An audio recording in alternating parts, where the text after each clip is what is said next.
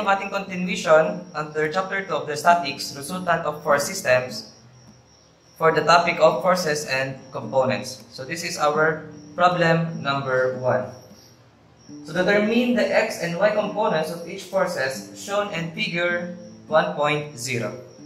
So meron tayong tatlong forces, force A, B, and C.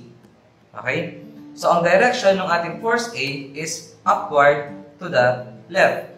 Therefore, yung kanyang x component or horizontal component is upward to the right pala to, okay? To the right yung kanyang x component. So this is AX.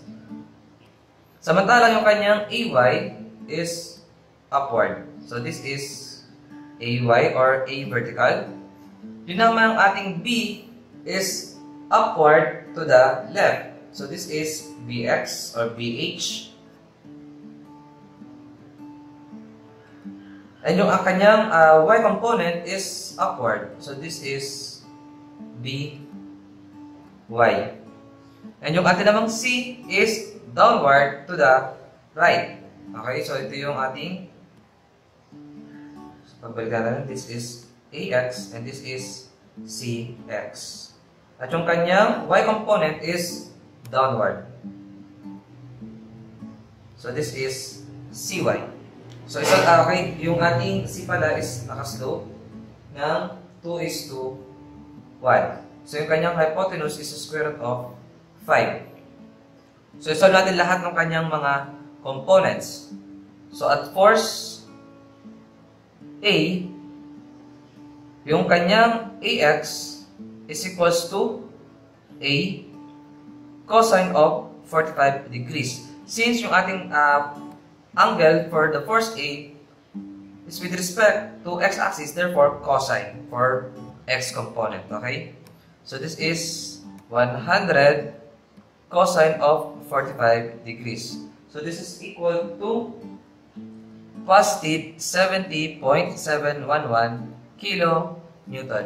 Ibig sabihin ng positive, to the right yung ating x component. Okay? Or horizontal component.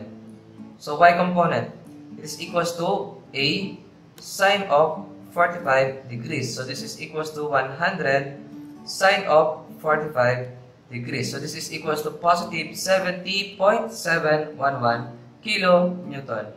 Since positive yung ating AY, therefore yung kanyang AY is upward. Okay? So doon naman tayo sa force B. So BX is equals to B cosine of 30 degrees. So this is equal to 150 multiplied by cosine 30 degrees. So this is equals to negative 129.904 kilonewton. Ibig sabihin yung ating force BX is to the left, kaya negative. Okay? So BY is equals to B sine of 30 degrees is equals to 150 multiplied by sine 30 degrees is equals to positive 75 kilonewton. Meaning, yung ating force BY is upward. Next is yung ating force C. So yung CX natin is equals to C multiplied by cosine of theta x. It is equals to 200 multiplied by cosine theta x. Okay? So this is theta x. Okay? And this is also theta x by opposite interior angle in geometry. Okay? So, ano ang adjacent kay theta x? Yung 1. Okay? Over hypotenuse na square root of 5. Therefore, yung ating CX is equals to positive 89.443 kilonewton. Therefore, yung ating CX is to the right. Next, yung ating namang CY is equals to C sine of theta x, which is also equals to 200 multiplied by sine theta x. Ang opposite kay theta x dito sa kanyang kanyang slope is 2. Therefore, 2 over square root of 5. is equals to negative 178.885 kilonewton. Since negative yung ating CY, therefore yung kanyang CY is downward. Okay?